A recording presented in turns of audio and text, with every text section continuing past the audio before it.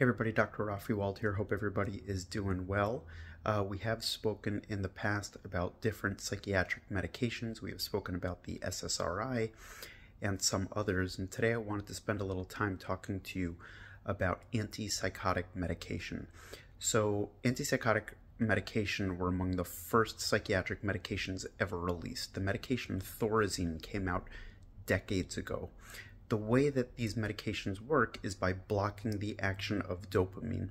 Dopamine is a very complex chemical in the brain. It's a very complex transmitter that serves a number of different functions. Among those functions include the ability to focus, the ability to feel the feeling of a reward, the ability to feel sort of pleasure, and movement are among all of the different things that dopamine does.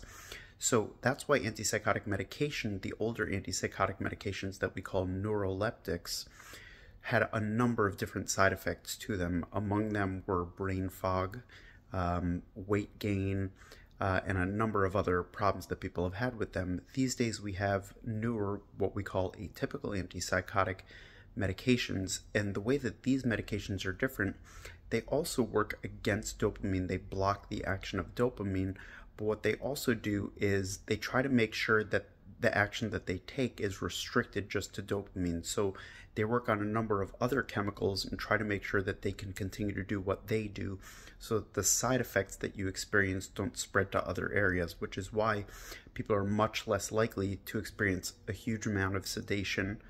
They're much less likely to have a huge amount of weight gain, and they're much less likely to have the same sort of brain fog that they used to have with other ones. It definitely does happen with these medications, but nowhere near as dramatically with the older neuroleptics. I hope this information is helpful. Looking forward to talking to you all soon, as always. Thanks so much. Bye-bye.